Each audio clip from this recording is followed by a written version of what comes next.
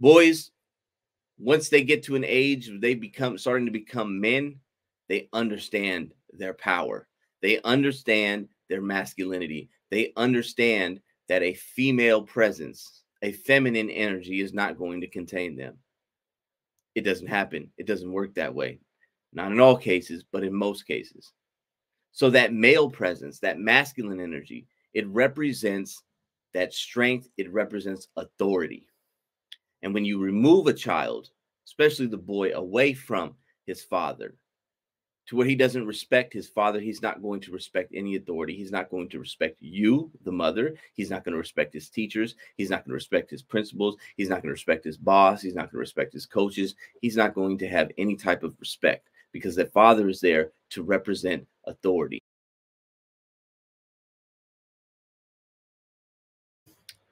So Deion Sanders, Coach Prime, he goes on the Rich Eisen show. He starts saying some things that I guess people have looked at as controversial. Reality is, it's just reality, and he's observing it, and he's talking about it from a perspective of people who are looking to entrust people with positions of leadership and positions of power. In this case, he's a college football coach. He's coaching at University of Colorado now, a Power 5 school, a Division I, one of the bigger universities in all of college football. Colorado used to be a powerhouse back in the day. Hasn't been that great as of late. It's actually been really bad, but he's taken it over. And so he's talking about recruiting. I'm going to play this clip, and then I'm going to react to it.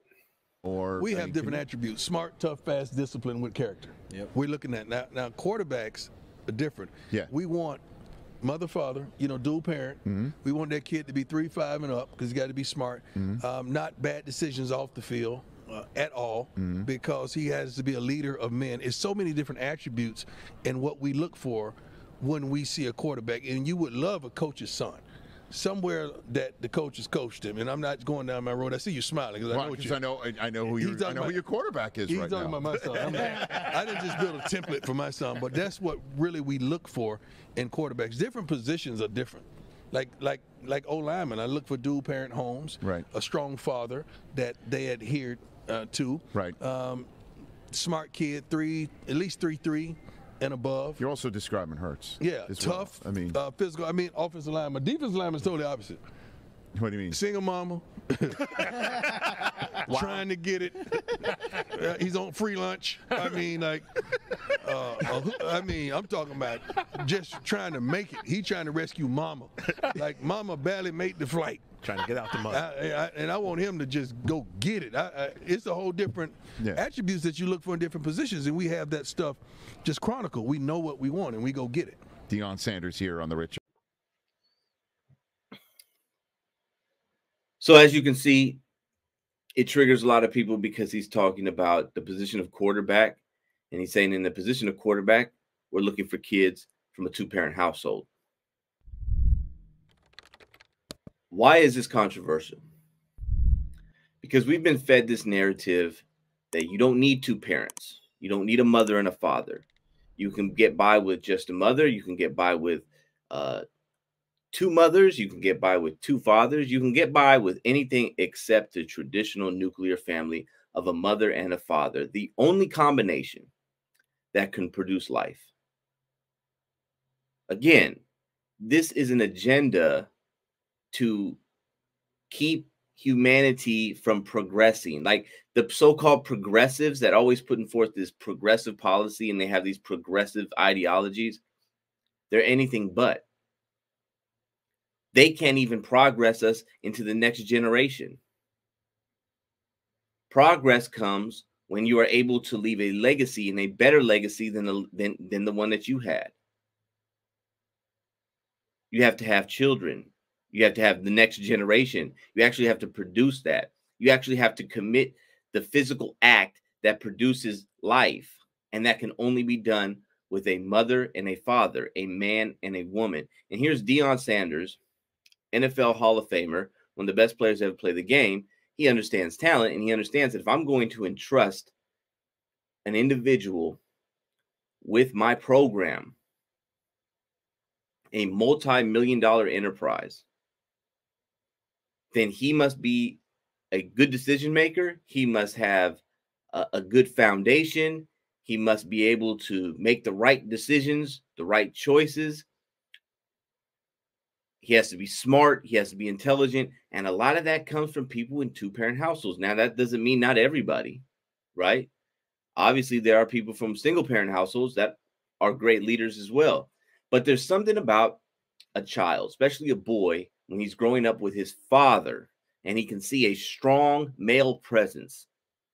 It represents authority. He even says an O lineman, right? He went offensive lineman, two-parent household. He wants to have that type of authority that he's adhered to, right? See, this is one thing that we do when we say what, these women out here with this feminist stuff, they say that they don't need men. Lil Junior doesn't need his father. I'll be his mother and his father, right? This is what the women's empowerment crowd says, right? But you don't understand what you're doing here. Look, boys, once they get to an age they starting to become men, they understand their power. They understand their masculinity. They understand that a female presence, a feminine energy is not going to contain them. It doesn't happen. It doesn't work that way. Not in all cases, but in most cases. So that male presence, that masculine energy, it represents that strength. It represents authority. And when you remove a child, especially the boy, away from his father, to where he doesn't respect his father, he's not going to respect any authority. He's not going to respect you, the mother. He's not going to respect his teachers. He's not going to respect his principals. He's not going to respect his boss. He's not going to respect his coaches. He's not going to have any type of respect because that father is there to represent authority. I'm sorry. There are just certain things that these so-called experts and these academics and these celebrities and these social justice warriors and all these people who come together and fight, aka grift, off of these movements, that they just can't get away from reality. Men are men and women are women. Fathers are fathers and mothers are mothers. We have a specific role to play.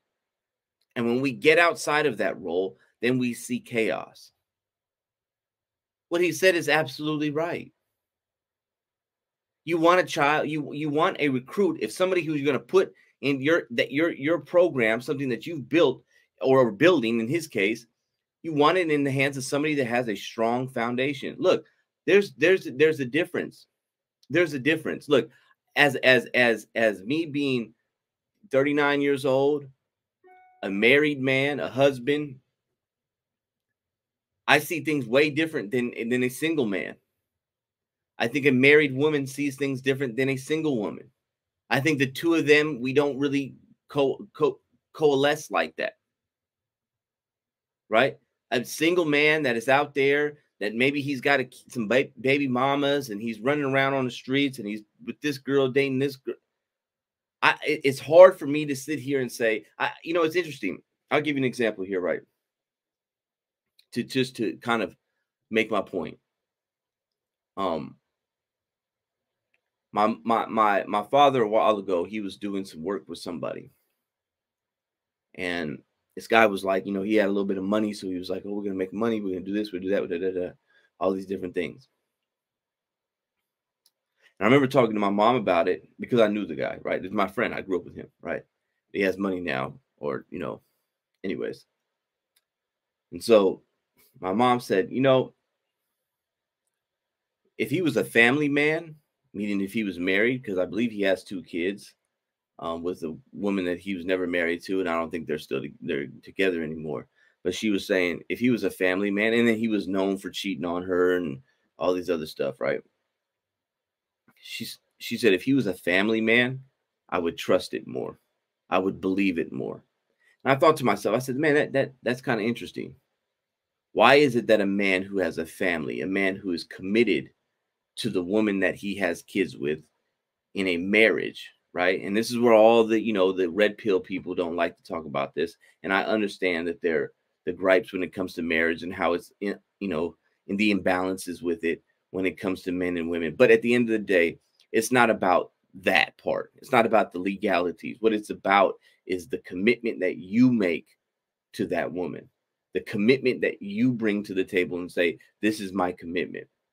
I'm committed to you. I'm committed to the children that we're going to have. I'm committed all the way. Everything that I'm doing is for you. There's no more party time. There's no more, oh, I'm just hanging out with the boys time. It's not, all that stuff is done. And I'm not saying you can't have friends, and I'm not saying you can't, but what I'm saying is your commitment, your priority is to your family. Speaks volumes.